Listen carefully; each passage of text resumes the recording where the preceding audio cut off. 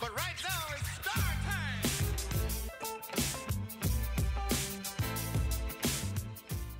Hey Cracked fans, just a quick message before we start today's interview with TCU head coach David Roditi. Unfortunately, I was not able to have my recording equipment with me when we did this interview. Such is life.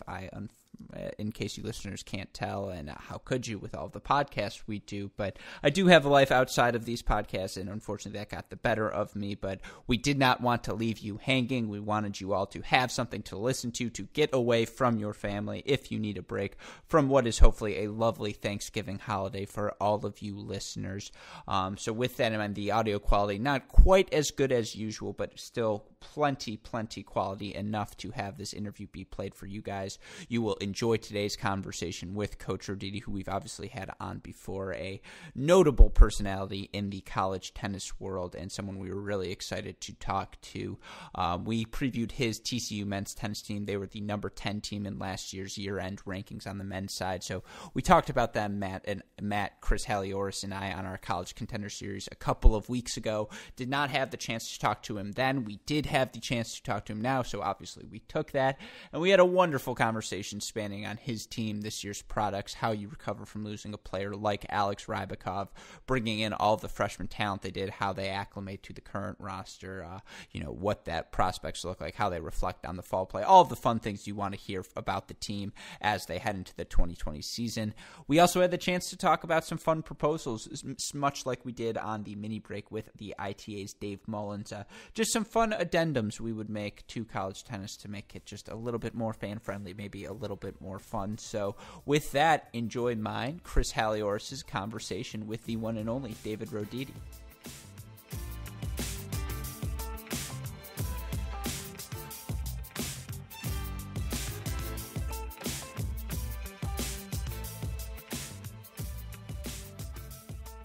Welcome back, Cracked fans, to another edition of the Cracked Interviews podcast. I'm your host, Alex Gruskin. As you can tell from our recent college tennis content, we are eager to get you all ready for the 2020 dual match season.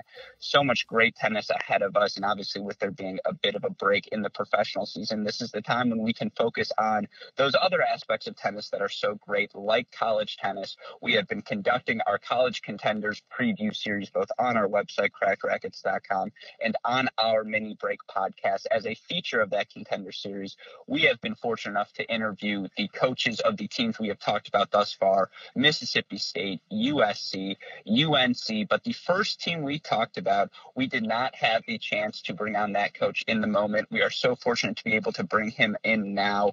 I will, if he will indulge me, my introduction for him. Though he may lack ever so slightly in height, his competitive spirit and relentless energy always have him and his teams ready for the fight. A horned frog since 1993, he's made Fort Worth the place where college tennis fans want to be. A man who will make all of your tennis dreams come true. Ladies and gentlemen, it's TCU head coach Dave Roditi of TCU. Coach, welcome to the Cracked Interviews podcast. Thank you, Alex. That was great. Appreciate it. Thank you. It's great to be here. It's so lovely to have you back. Obviously, all college tennis fans are a fan of your voice, but also joining us today, a man who, I don't know if you heard the pod, Coach, but is quite high on your TCU men's horned frog this year, the forefather of college ranks, tennisranks.com formula, predictions that are never far from the listed UTR, one of the many dames who now roots for the Liberty Flames. Chris Halioris, welcome back to the Cracked Interviews podcast. Good to be here, Alex. Good to talk, Coach. Thank you, Chris. Great seeing you. Yeah. Or great speaking with you. Appreciate the predictions. I hope you're right. Oh, yeah. No doubt. Yeah, of course. And Coach, part of the reason we are so excited to have you on, obviously your TCU Frogs last year ended the season so well. We're one of the few teams to go on the road in the round of 16 to get a win and advance to the quarterfinal stage, knocking off Chris's MSU Bulldogs. But for your team, obviously this offseason, you lose a huge leader, a huge voice, a huge presence in your lineup in Alex Rybakov, who was part of 3 of the past 4 years winning Big 12 regular season titles. And I want to start our conversation there. What is the significance for your team when you lose a player of Alex Rybakov's caliber?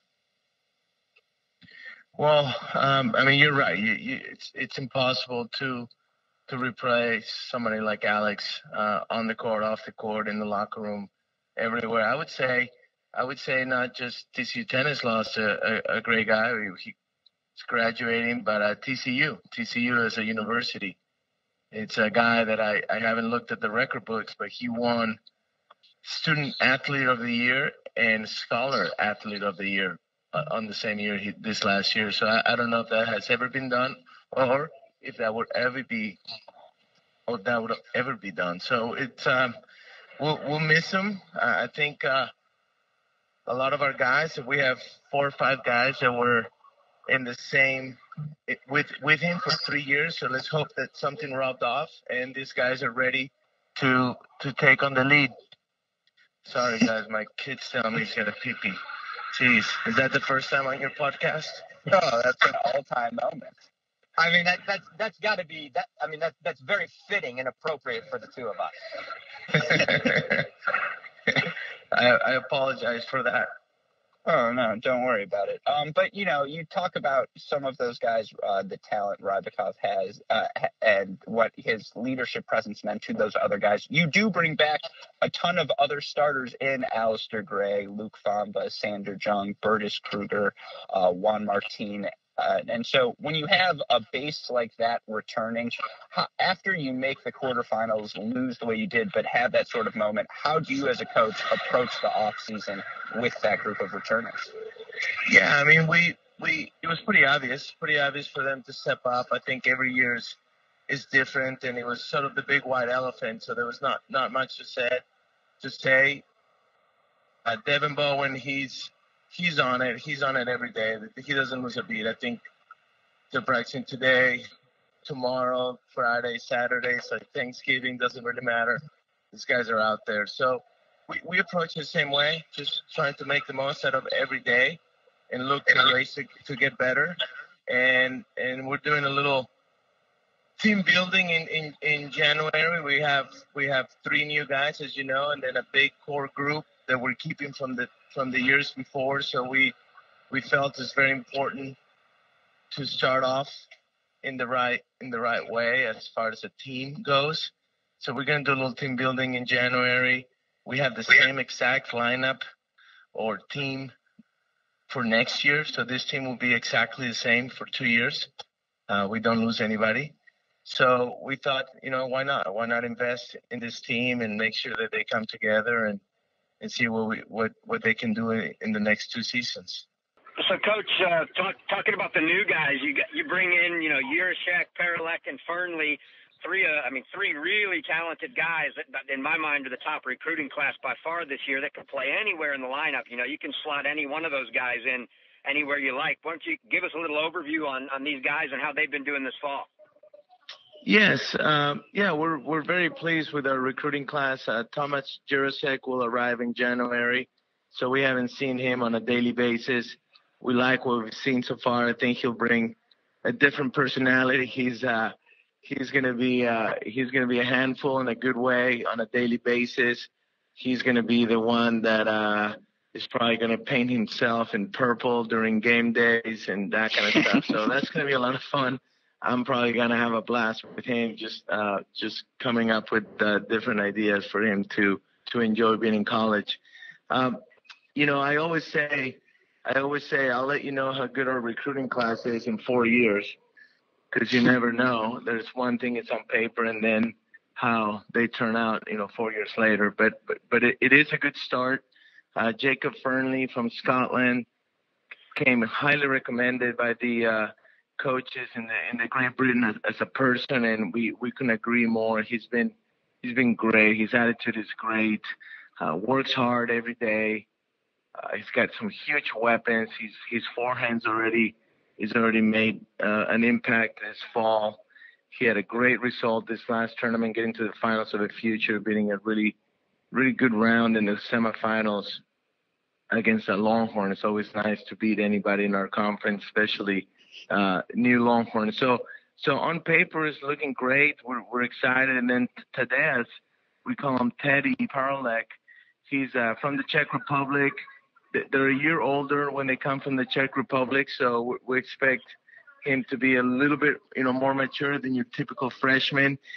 He's had a lot of experience. I mean, he'll play 30, 35 futures a year. So we're sort of counting on that international experience, counting on him playing lots and lots of matches. Lineup-wise, who knows? Who knows where they all fit in? We'll kind of see where they go. But as you said, I feel like they could go just about anywhere. So we'll see how the chips fall and, see what we can do with them. But we're very excited about it. And Coach, I know you had the chance to go on the ITA Coaches Pod that Dave Mullins is doing to talk a little bit about the coaching just at large position and your approach to that position. But you mentioned the fact that your team now is in a position where you could have a bunch of them for 2, 3, 4 years now together. And I'm curious, from a coaching perspective, do you take a long-term view even as you approach this season? Can you now coach with, and maybe you're always doing this, coach with, 4 years in mind as opposed to just the immediate season?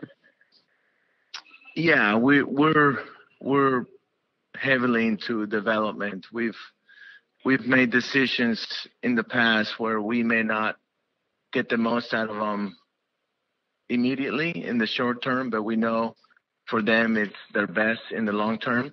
It's not easy. It's hard. It's hard to make those kind of decisions.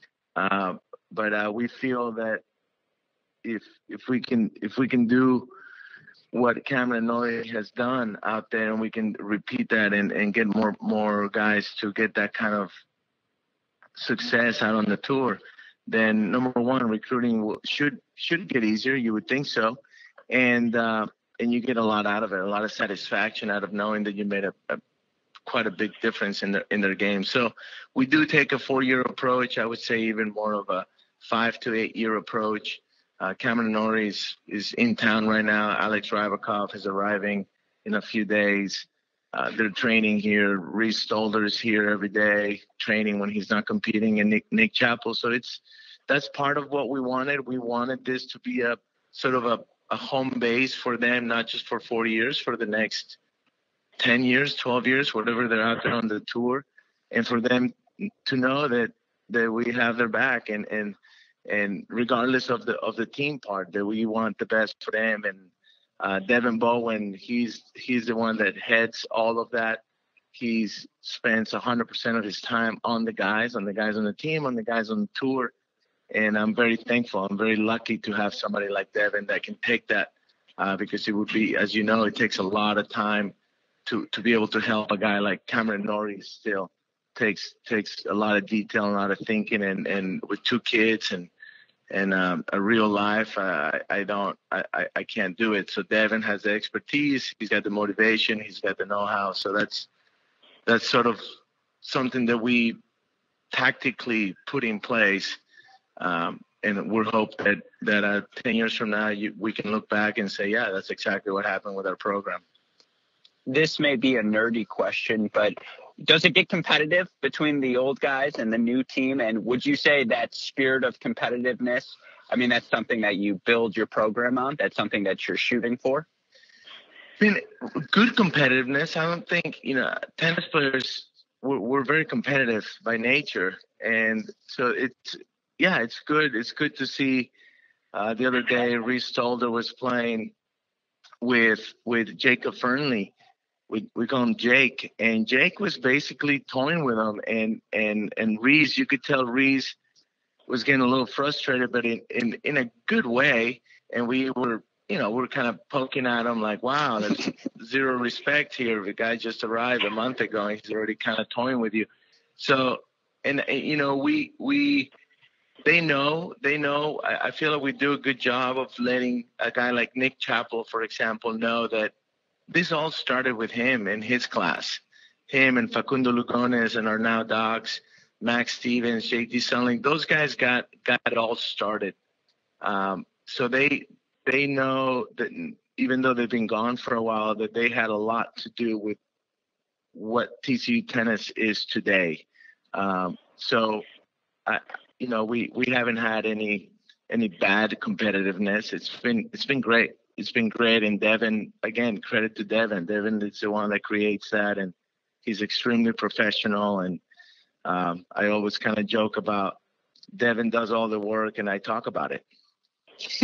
You don't need any help promoting, Coach, but should you want to throw the Crack Racquets TCU alumni event, we do old team versus current team. I'm there.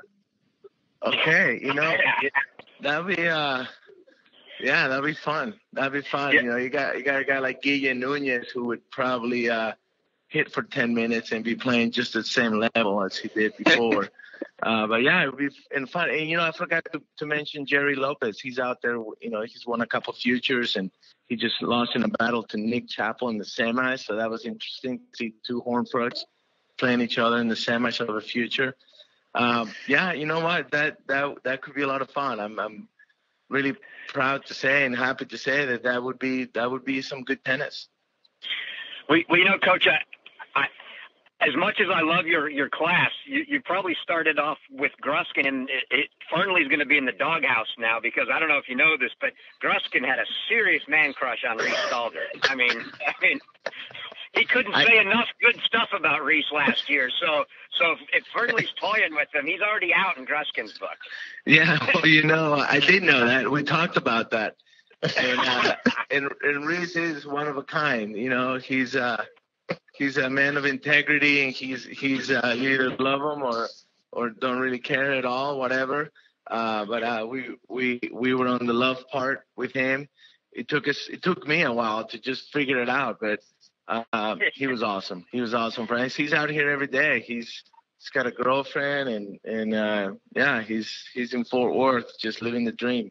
See, Chris, the counter to your point is that if someone's beaten Reese, he must be really good. So you have my attention. Yeah, this is true. So let's look forward to the season here, Coach. So we start out with the Big 12 that I affectionately refer to as the Big Six, and we had obviously a lot of the fans are probably aware of some of the history that happened between Baylor and TCU and one of the recruits from last year. But I'm really looking forward to that, whether he comes or not. But where is that match this year? Is it at TCU this year? I believe you must be speaking about Baylor. That's at Baylor this year. It's at Baylor, okay. I'm getting old. Where did we play them? Yeah. No.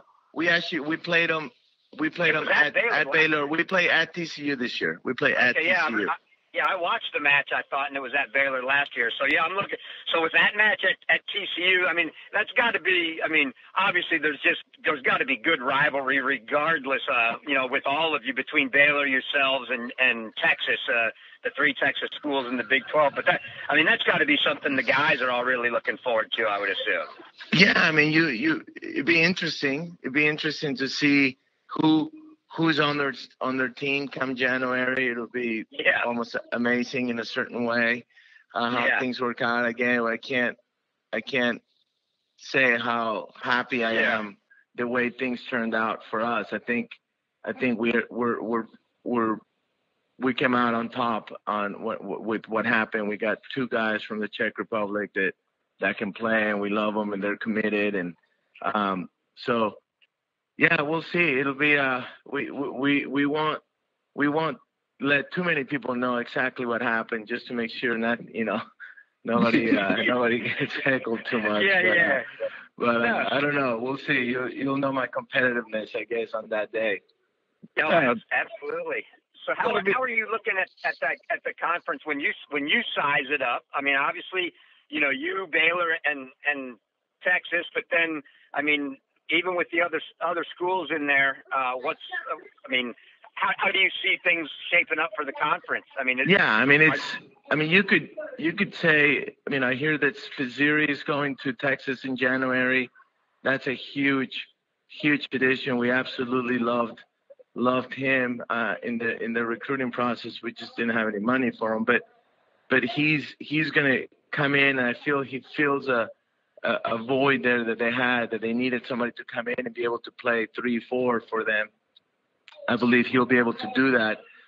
Cleve Harper might have something to do with that. I guess he just beat him, but that'll be interesting. So they're one of the teams that I believe can win the whole thing again. I think they could go back to back. They have the players to do so. Baylor is loaded as well. They have a lot of good players. It'll be, if Brooksby shows up or not. I assume he is because I haven't heard that he's not. It's just hard to believe somebody would turn down $110,000 to go to college and play at that level. That's incredible. I got to take some recruiting lessons, I guess.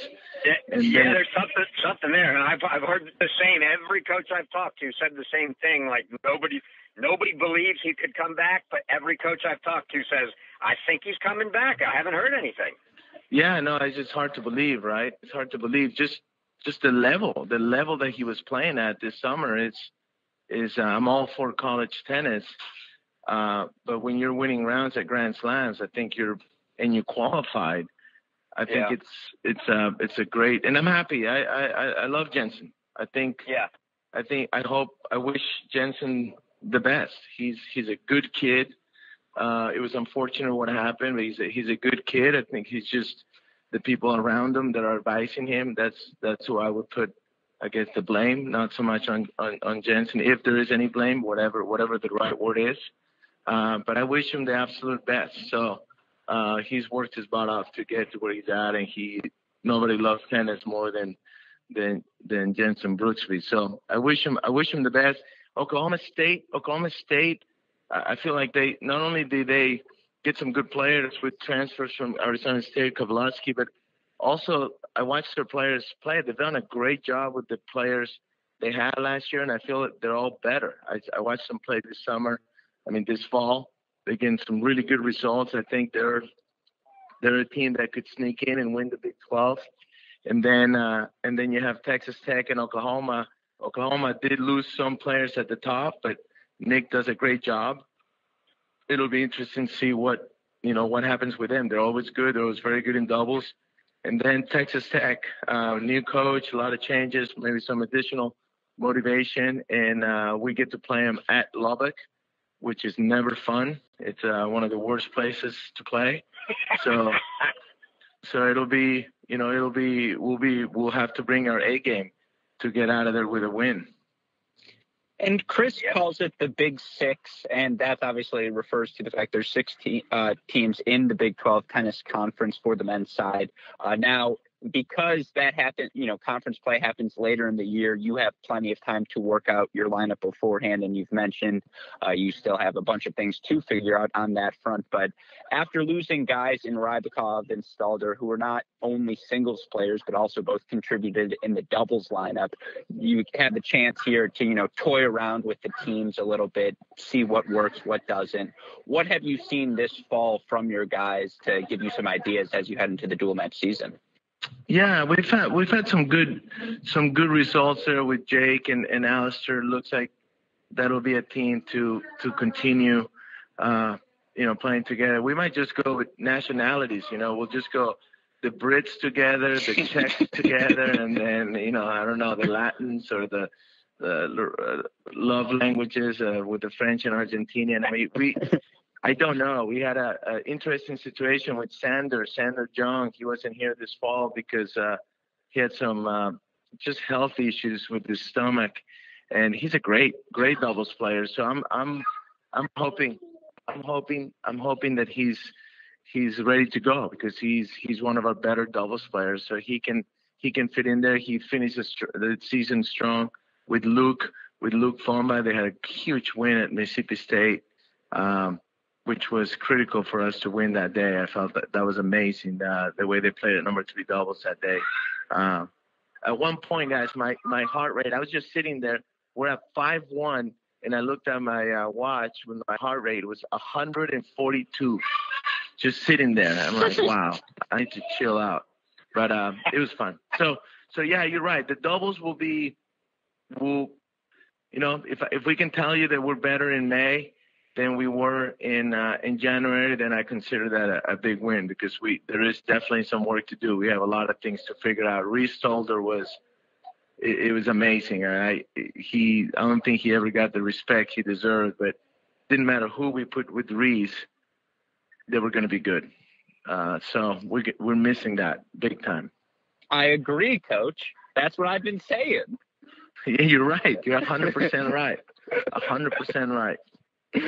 No, absolutely. And I mean, given that you have that time before conference play and your team, I know you're hosting for the indoors, one of the ITA kickoff regions, but you have time to play around with your lineup. Is that something you will do, regardless where it stands? Because as we've talked about, there are really 6, 7, 8 guys who could see shots in the lineup and hold their own. Correct. I would say we have 10 guys. Max Kurzman, when he had to step in 2 years ago, at the end of the year, he had some great results beating Baylor. So he's in the consideration as well. And him and Roldan won at the NCAAs against Utah State. So I would say we have 10 guys that can all jump in. Yeah, we'll play around. With our schedule, we have a tough schedule. So it'll be, it won't be easy to just keep looking, but we're playing a doubles only event in January in Dallas, one of the first weekends of the year before the season starts, and that's one of the reasons is just to get us some playing time. So you guys are 100% right on. So how about goal? Have you guys sat down really and talked about goals for the year, or do you just start with, hey, let's do you break it down into sections of kind of the pre-conference to conference and then the postseason, or how do you look at the season with the guys? We don't. We never do. I don't know if that's bad or good, but we don't. We've had so many injuries for the last 4 or 5 years, and so many things that changed, and so many guys that step up and play differently that I feel it's almost a waste of time to look too far ahead. We know that we have a really tough schedule.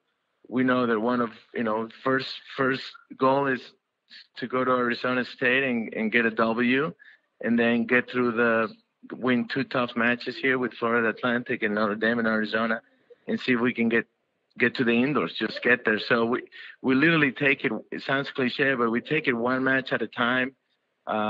There is a little bit of sort of the indoor season type thing, and then the outdoor season once the indoors finishes. So I do think about, okay, indoors, what will we look like? And then outdoors, what will we look like? We have more options this year. We have 10 guys that can step into the doubles. We have maybe 10 guys that can play in singles, and it may depend on whether we're playing indoors or outdoors. So it'll be fun. It'll take a little bit more sort of coaching on our part to get the most out of so many guys. In the past, we didn't have too many options at the bottom, and now we do. So that'll be in a way a good problem to have. But I know speaking with other coaches, it can cause problems, I guess, when you have too many guys and they all feel that they deserve to play, and you're going to make those tough decisions. You talk about the pre-indoor season and kind of the early season schedule, and some of what I've loved to see these last couple of years are a lot of the big teams scheduling each other. And you talk about you in Florida. How many year deal do you in Florida have to play each other? Is this the end, or does it go on past this year? No, we just skipped this year, and then we're back on. I love playing those guys. I have so much respect for those guys. I'm hoping that is a program that we play every single year. So yeah. We let them win here at home this last year just so they come back, and then we can get them. Good ploy. Yeah, I'm curious because it is 2 separate parts of the year, but something your team found out last year, and it was an exceptional Big 12 conference, obviously, between yourselves, Baylor, and Texas, who all made the NCAA quarterfinals, and Texas obviously goes on to win the national title. But you guys were one of the 2 teams, I believe it was you and the UNC men, who went on the road for that round of 16 format last year and won your away matches. Now, you mentioned not having goals, but I'm curious, A, what your thoughts were on that change in the format, and B, given how valuable Fort Worth can be as a home environment to you guys, is that something you will circle this year, having had to go on the road last year? Yeah, that was so. I'll answer the format change. I thought it was incredible. I thought it was a great experience for everybody. That our guys felt the importance of that match. Mississippi State couldn't have been a better host. We had a lot of weather issues, and I felt they were very professional about it. It was a perfect example that had that situation happen and there was more than just one match going on, it would have been the easy out for us to just go indoors. And even though Mississippi State did want to play outdoors, it didn't matter. The matches should be outdoors if you can. And so just from that, from the logistical side, it was a great move by the ITA to do that, by the NCAA to do that. And then the experience, it was a lot of fun to just go there for one match and try to advance. And that's, would we love to host that? Yes. At the same time, to be able to go on the road and get that win, I would consider that win at Mississippi State one of the best wins as a program since I've ever been around. I would have to really kind of look at every year, but it's right up there. I can't think of a bigger win than going on the road and beating that team, what they had with their history, with their record at home, with their coaches, their crowd. It was incredible. So I'm glad that we were able to experience that. Yeah, and Alex, I tell you, I have to give Coach Roditi some credit too. After the match, he came and he can attest to this. There, we have one particular fan there that is just, I mean, it's insane how good he is at getting in the players' heads and getting it, even in Coach, because Coach came up to him after the match and said, "You are very good at what you do. I knew where you were every single moment of the match." and it was never dirty. It was never right, but he knows exactly how to get at you. And those guys took it well. And, they were the better team that day. They beat us and they did their thing. Yeah, no, he was incredible. He was. And I think I said, we would love to have one of you back in Fort Worth. And it was great. I mean, in the heat of the moment, and everyone knows I'm competitive, I'm emotional. It took everything I had not to get upset about it. Even he was doing nothing wrong, just from a competitive point of view. And he did a great job. And I just kept telling myself, this is exactly what we want in college tennis. This is really good for everybody. Just suck it up, So it was a lot of fun. I think he just didn't realize that Luke Fomba didn't speak English yet. So that's probably why he wasn't as effective as he could have been had he been speaking in French, Oh, good point. Yeah, that's the beauty of college tennis. And, we've talked about Fort Worth a little bit, and you guys playing there. You've obviously done so much with your program to incentivize fans to not only go to a match, but to keep coming back. And, I want to do a rapid fire before we wrap up. But I guess my last serious question to you is, how valuable is that Fort Worth environment? Is it to be able to play in front of those home fans to your program? And what can we expect from you guys? Any fun stuff planned for 2020? Yeah, I guess we'll have to wait to see what comes out. But we our guys love playing in front of our fans. I think our opponents love playing in front of our fans. It's fun. It's exciting. I feel like it's very clean. The crowd is very far away from the court, so they're not on top of you. It's just a very friendly, welcoming. It is competitive, but very sort of healthy competitive, in my opinion. And something that I hope that we've had some opponents where they would say, if you had to pick a match or two that you'll remember, forever. I would hope that some of our opponents would say playing at TCU in front of that crowd was a lot of fun. I'll never forget whether it was the music, the live music, or the sororities out there, or the tailgate outside going on, people coming in and out, the kids running around. whatever it is, that they remember that when they're, my age, running around with kids. So. Yeah, and to all our college tennis fans out there, if you're planning a college tennis trip, Fort Worth's the place to go. I haven't done it yet, Coach. It's on my list. I will get out there at some point. I promise you that. Maybe that TCU Baylor match could be a good one to watch. Ooh, a little game day action. I like it. We'll see what we can do. I'm putting it in the queue. But there is one last thing I want to do with you, and you are a fun guy who has, again, a lot of passionate thoughts about the game of college tennis because you care about it so much. And, we at Cracked Racquets also care about college tennis and, the game itself, how to develop it moving forward. So what I want to do with you and what we've been doing recently with some of our guests is, in lieu of a rapid fire segment, I have some proposals for how we could change college tennis to make it even more fun. You guys have embraced so much of that at Fort Worth. I feel like you're the guy to ask. Does that sound good to you, Coach? Okay. All right. And Chris, you can give comments after Coach, but Westhoff, give me a rapid fire sound effect, please. All right, Coach, do you want to start with a really goofy one or a semi-serious one? Let's go with goofy first. All right, we'll start with the goofy. So I get the fact that we are always going to have to pick, who serves, who returns at the beginning of the match. But in lieu of the coin flip, which is just boring, on the 6 flights of singles and 3 flights of doubles, to get the competitive spirit going from the moment you step on the court, they do rock, paper, scissors instead.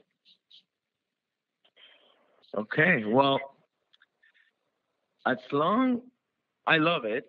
I think it's fun. You got me 100%. I think it would be a lot of fun. You just have to specify, is it 1, 2, go? Or is it 1, 2, 3, go? Because we've had battles with that argument. So knowing our coaching structure and how confusing some simple rules can be broken, I guarantee you that will happen.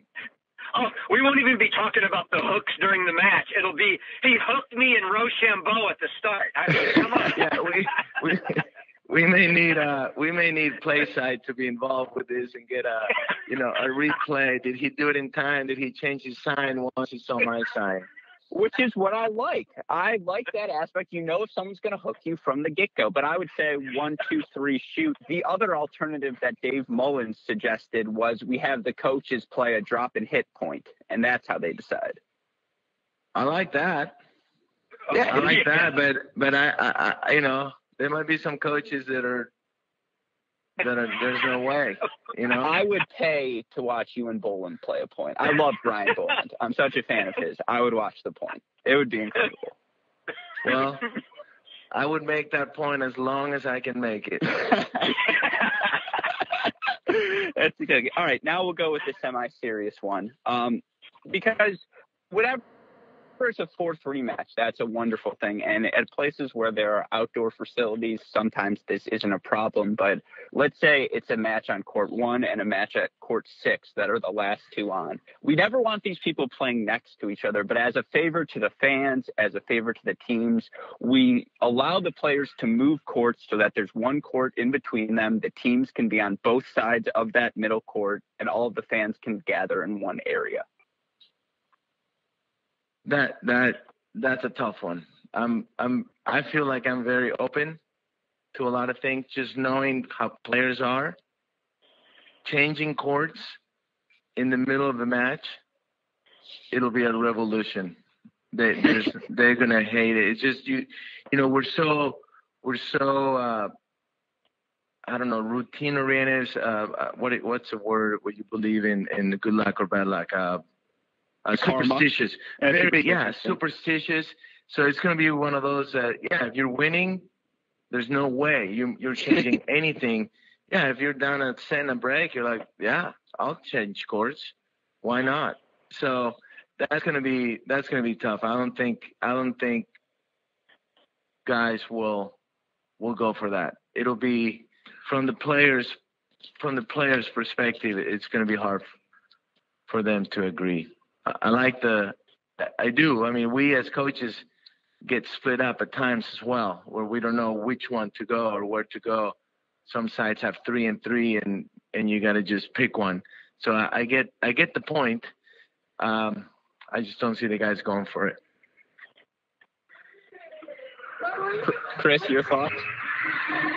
Yeah, well, I'm with Coach. I don't see the guys going for that, but to his point, what I would love to see as kind of a follow-up, Coach, is how about as these programs build new facilities, nobody's allowed to build courts if it's not six together.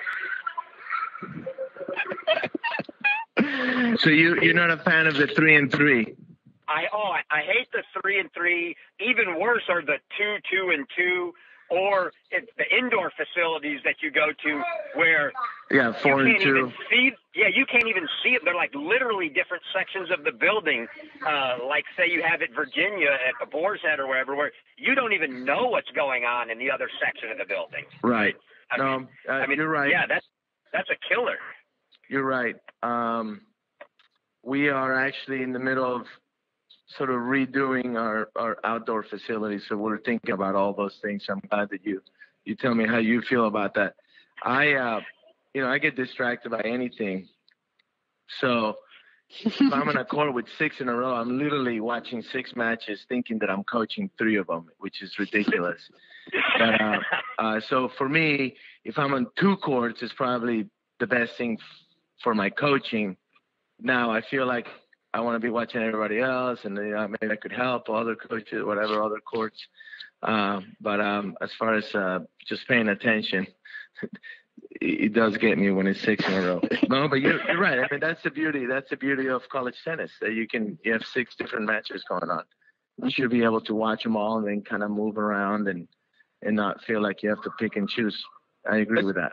Especially the doubles point being what it is, 3 matches in a row, the energy is palpable. I mean, it's just you have to have the doubles next to each other. I hate it when they get split up. Yeah, that's a big difference. Difference. I could not agree more. But all right, last one for you, Coach, and then we'll let you go. And this one toggles the line between serious and not serious. But as opposed to lineups 1 through 6, which are great. We all love that, the top tennis, bottom down, whatever. We have coach submits lineups beforehand blindly. So neither team knows who's playing where. You as a coach get to take the risk of I'm playing whoever I want 1 through 6, and wherever the cards lie, have it be.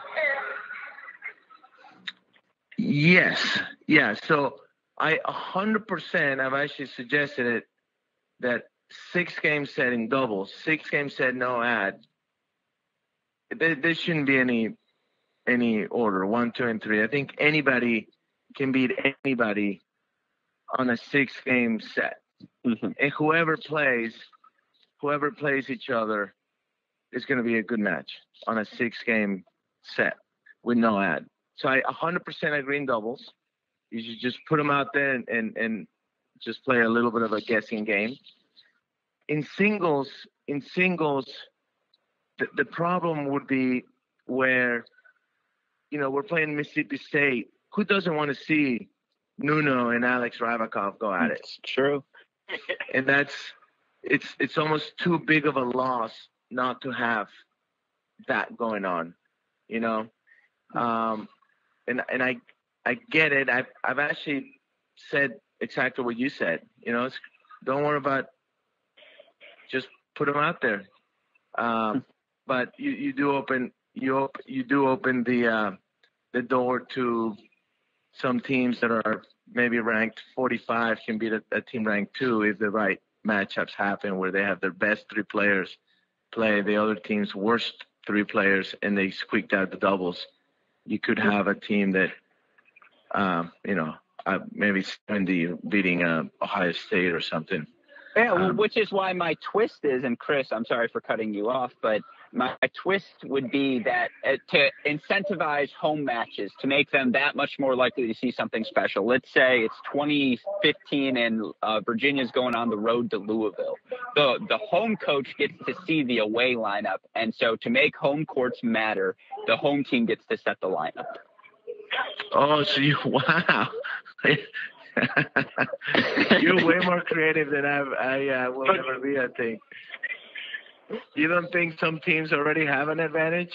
Well, they may, but I'm saying why not just really, really make upsets possible? Look, I just want my Michigan Wolverines to beat Ohio State. I just need to see it happen. It's been too long, and this is my solution. Well, then I think you need to have a conversation with Adam, you know.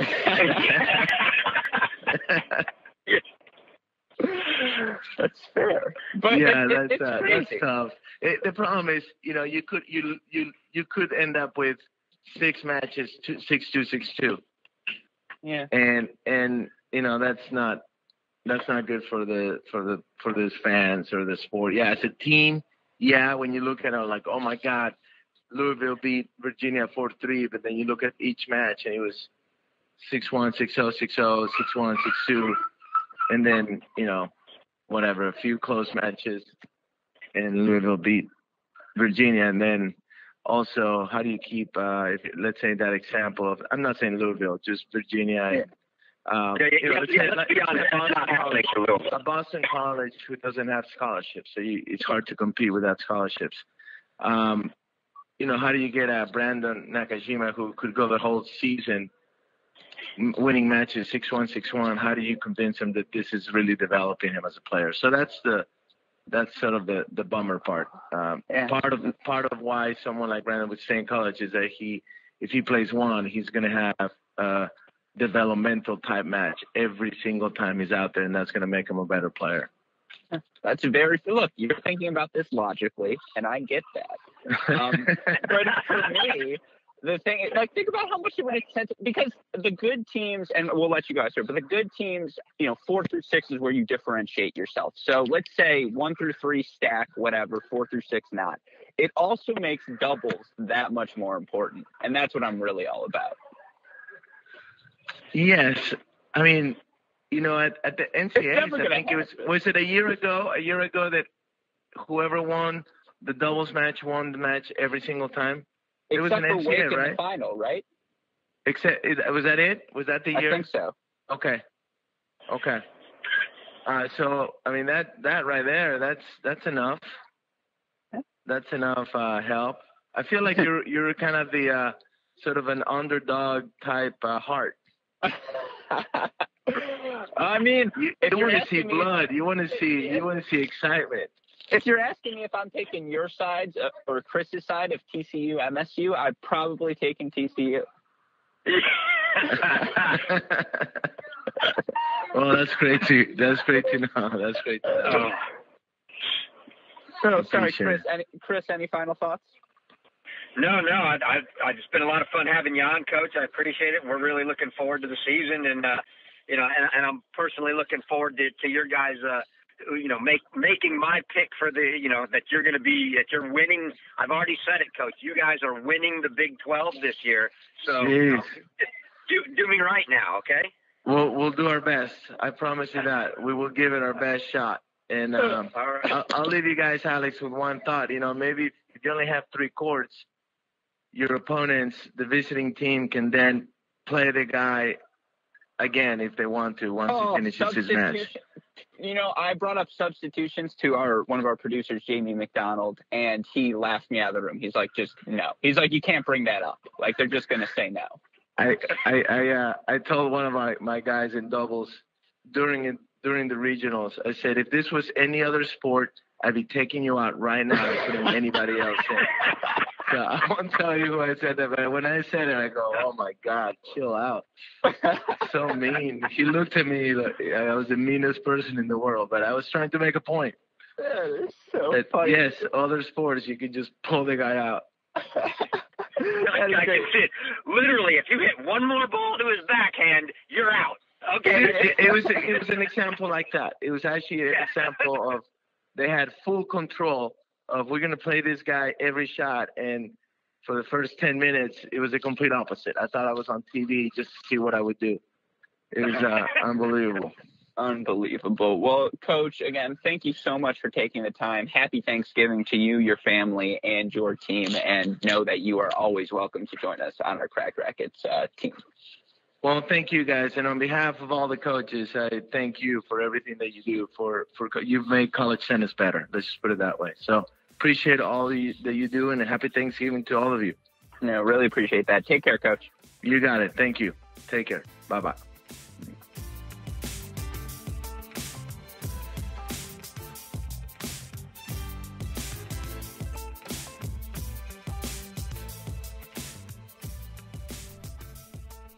Hope you enjoyed our conversation with TCU's David Roditi, the coach. Such a fun character. Really appreciate him entertaining some of my wilder thoughts, of course, entertaining and answering all of Chris and my questions, and then some. You know, should college tennis ever need a pundit? Coach Roditi's got a long career ahead of him, but he is tailor-made for this media gig, so anytime we have the chance to talk to him, we always appreciate it. If you listeners have missed anything from our College Contender series, check out our mini break. We're doing those every Monday night to be released on Tuesday for you. Thus far, we have done TCU, Mississippi State, USC, and UNC. Talked about those teams, Chris, Matt, and I, and then Chris and I had the chance, or just me, to interview all of those coaches as well. So something to listen to if you enjoyed this interview and that series is something you are interested in as you want to get ready for the college tennis season. Of course, on the Great Shot podcast, we've got our best of the decade content going on right now. Myself and Jonathan Kelly should be recording, I think today or tomorrow, an episode doing the best American storylines of the decade. That's going to be a ton of fun, so be on the lookout for that. Obviously, you could find all of this content at crackedrackets.com, but for more immediate updates, check out social media, Facebook, Instagram, YouTube, Twitter. It's all at Cracked Rackets. We want to hear from you. Is there anything we're missing? Any teams we haven't covered yet you think we might not cover that you'd like us to? Do you want us to do a college tennis mailbag edition? All of these fun things we would very much enjoy, so just let us know what you guys want. And as always, please leave a 5-star rating and review for the podcast on Apple, Spotify, or wherever you listen to this. Huge shout out, as always, to the super producers, Max Fligner and Daniel Westoff, who have of an editing job to do, as always. I believe this podcast is being released this Thursday, so for the last time, happy Thanksgiving to all of you listeners. Hope you are enjoying some time with family, enjoying football. I personally will hopefully be enjoying a Lions victory over the Bears as you're listening to this, and as well as this weekend, a Michigan victory over Ohio State. We're coming for you, Ty Tucker. Be on the lookout. So with that in mind, though, for our super producers, Max Fligner and Daniel Westoff, for our lovely guest today, TCU men's tennis head coach David Roditi, for my wonderful co-host, College Tennis Ranks Chris Halioris, and from all of us here at Cracked Rackets and the Tennis Channel Podcast Network, I'm your host, Alex Gruskin. Thanks for listening, and happy Thanksgiving, everyone. We will see you next time.